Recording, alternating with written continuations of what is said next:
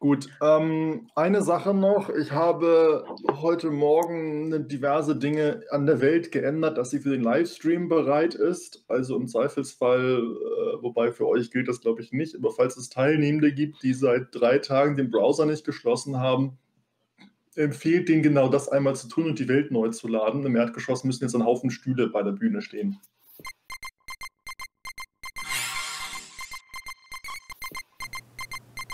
Ich bin Hanno, ich bin seit 2016 Teil des Orga-Teams von Jugend hackt in Hamburg und bin in den letzten Jahren für die Virtualisierung der Veranstaltung mitverantwortlich gewesen.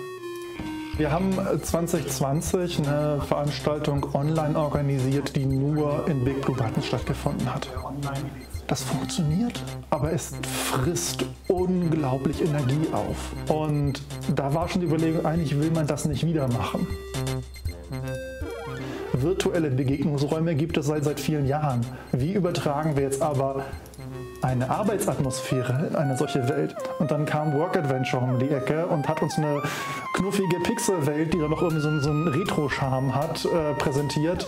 Und auf einmal zeigte sich, okay, wir können eine Online-Veranstaltung machen, die mehr ist als einfach nur eine Videowand.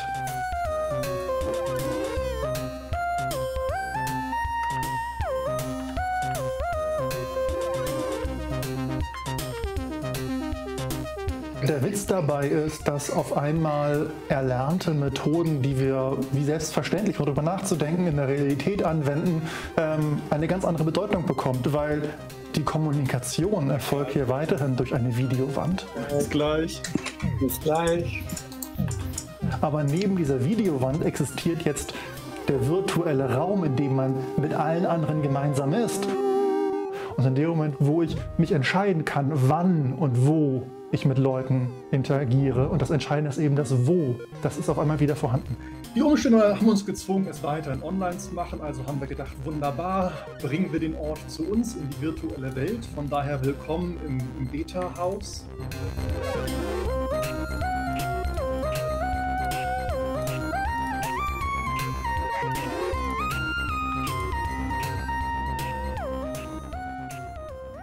Wir haben wie jedes Jahr ein besonderes Jahresmotto und dieses Jahr stellen wir uns die Frage, was kommt da nach?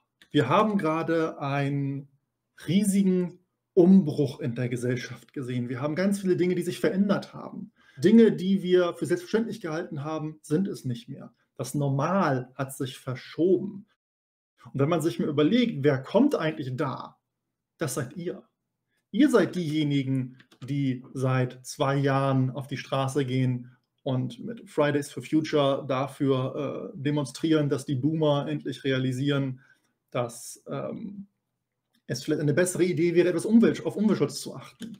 Ihr seid diejenigen, die in kalten Klassenzimmern saßen, während woanders in den Büros immer noch keine komischen Regeln galten.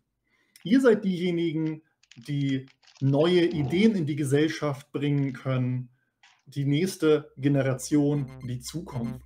Und ihr könnt gestalten, ihr könnt machen, ihr könnt diejenigen sein, die einen Einfluss haben.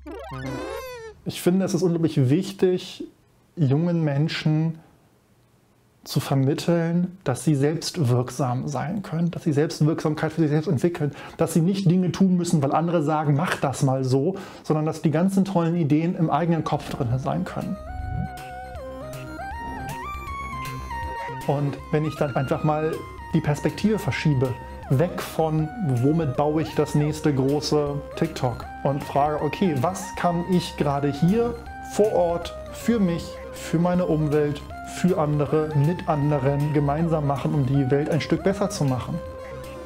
Und merke, dass in dem Moment die Teilhabe an der Gesellschaft sich auch verändert. Und das ist eine Sache, die viel zu selten passiert. 3, 2, 1, Cheese.